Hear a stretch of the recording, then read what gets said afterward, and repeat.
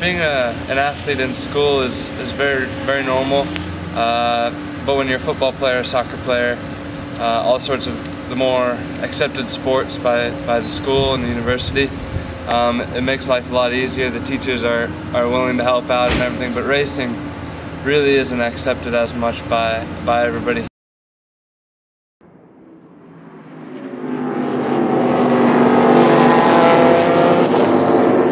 I started racing when I was 10 years old in go-karts, kind of progressed up through the levels. Single-seaters, kind of originally planned on going the single-seater route to hopefully Formula One or IndyCar. Then through my dad's involvement in sports car racing, I kind of hopped over into sports cars in 2008.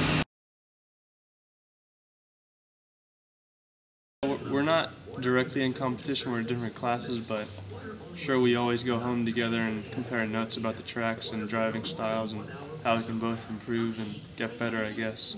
So we're both at the front of the pack every weekend. The biggest thing I've seen is his growth as a driver has been tremendous. He went from somebody with a lot of raw talent but didn't know how to put it all together on the racetrack to now where he's very effective. He's driving at a very high professional level.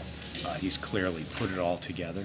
At the racetrack, Jordan and I don't get to talk much. I mean, we're both really focused on our own teams, trying to make our cars as fast as possible and trying to win the race in our own class. So we don't see each other too much. We give each other good lucks and everything, but when it comes time, I'll help him on the track, he'll help me, and I think it's a good way to work so we can be a team and not interfere with each other's races.